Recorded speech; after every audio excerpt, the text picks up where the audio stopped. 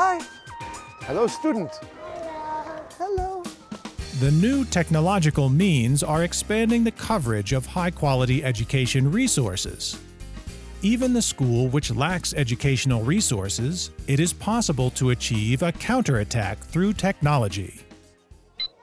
Yeah, this is pretty cool. It is a digital library right here. Access to technology is access to information, right? Before I used the blackboard, but now we have the whiteboard and we can touch, and the students can come to choose and to draw some pictures.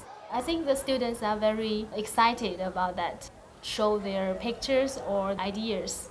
I think they have more confidence. Okay, here we go. What I want you to do, my favorite class is do your best.